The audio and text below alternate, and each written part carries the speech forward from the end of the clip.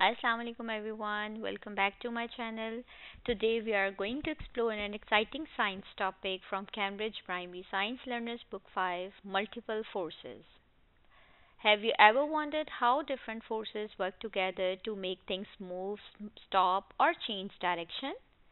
In this lesson, we will learn about balanced and unbalanced forces and see real life examples of how they affect our daily lives.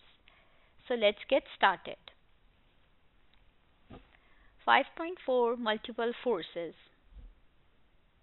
Identify the following types of force.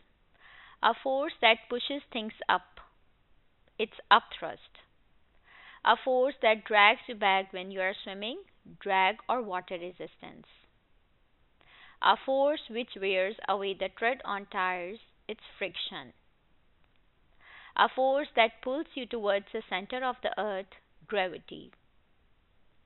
Two forces that slow down a car driving down a motorway is friction between tires and road and air resistance or drag. Many forces act together. All objects are affected by several different forces or multiple forces at once. The force that is the strongest will cause the change of an object. The change might be a change of a shape, a change of position, or a change in the speed an object is traveling. Look at this example of Sophia rolling a ball. There are several forces acting on the ball. Applied force as Sophia pushes the ball. Gravity pulls the ball down towards the earth. Air resistance slows the ball down once it is moving. Friction with the floor slows the ball down once it is moving. Which forces are acting when you ride a bicycle? Look at the picture of Marcus riding the bicycle. Gravity is pulling Marcus and the bicycle towards the center of the earth. Friction between the tires and the road is pulling him back. Air resistance is also pulling him back. To overcome the air resistance and friction, Marcus must push on the pedals to push the bicycle forwards. This is thrust.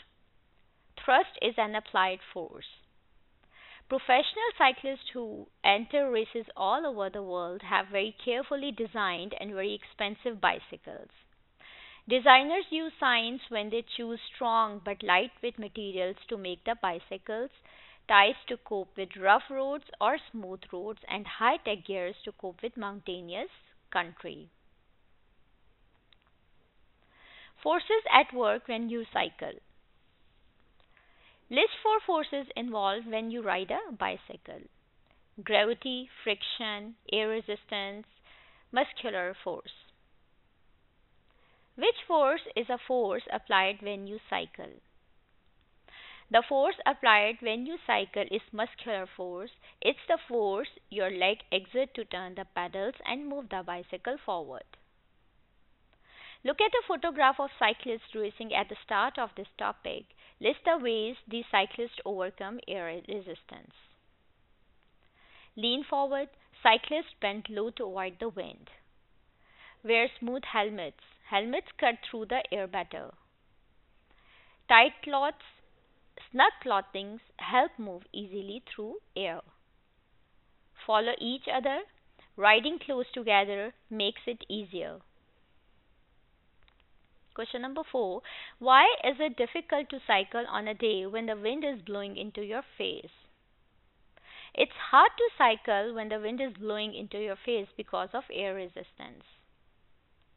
Why do cyclists with smooth tires on a smooth road travel faster? Smooth tires on smooth roads mean less friction, so cyclists go faster. Draw a force diagram to show the four forces acting on the ball that Sophia rolls in the picture above. You don't have to draw Sophia, just the ball on the floor. So here's the picture.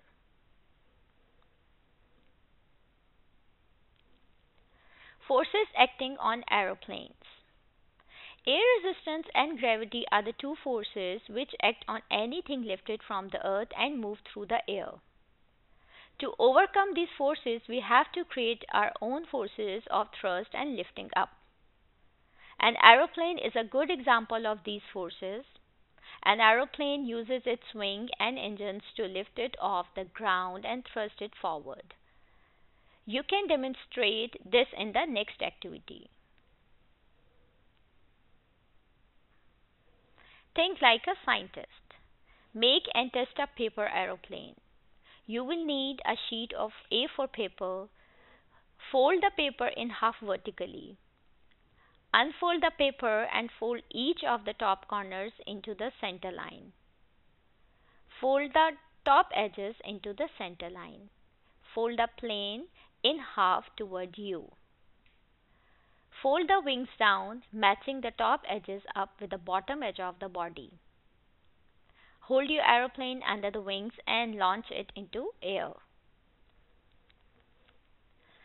Question number 1. While your aeroplane is at rest, what forces are acting on it?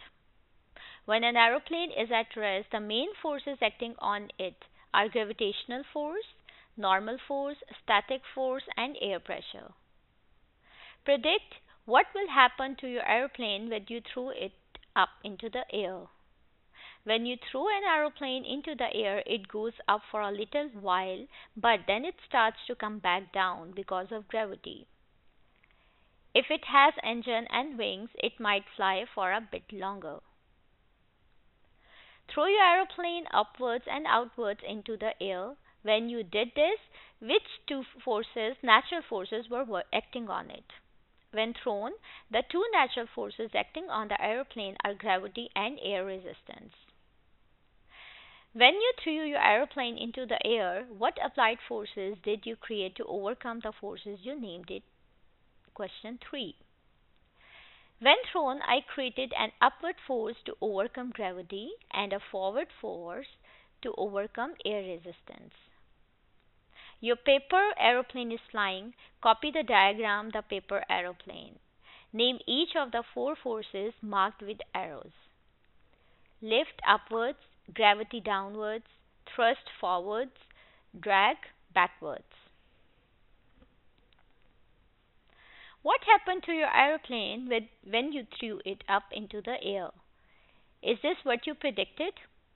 Upon throwing the aeroplane, it went up briefly, then gravity pulled it back down. Yes, this matched the prediction. Discuss why the aeroplane crashed to the ground. The aeroplane crashed because gravity pulled it down and air slowed it down. Without constant push from an engine, it couldn't keep flying. Suggest some changes to make your aeroplane stay up in the air for longer. Increase thrust, reduce weight, optimize wings, and streamline design for longer flight.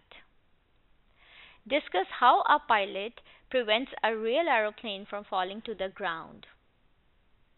A pilot prevents falling by using the engine to keep the aeroplane moving forward and wing controls to stay steady in the air. Write a conclusion about how aeroplane can overcome forces and fly. In summary, airplanes overcome forces and fly by using engine thrust to move forward, wing design for lift, and control surfaces to maintain balance and direction. So we learned that forces don't always act alone. Multiple forces can work together. When forces are balanced, there is no change in motion, but when they are unbalanced, objects start to move, speed up, slow down, or change direction. Understanding these forces helps us in everyday life, from pushing a door to riding a bicycle. That's all for today's lesson on multiple forces. I hope you enjoyed learning with me. If you have any question, feel free to ask me in the comments. See you in the next video. Keep learning. Allah Hafiz.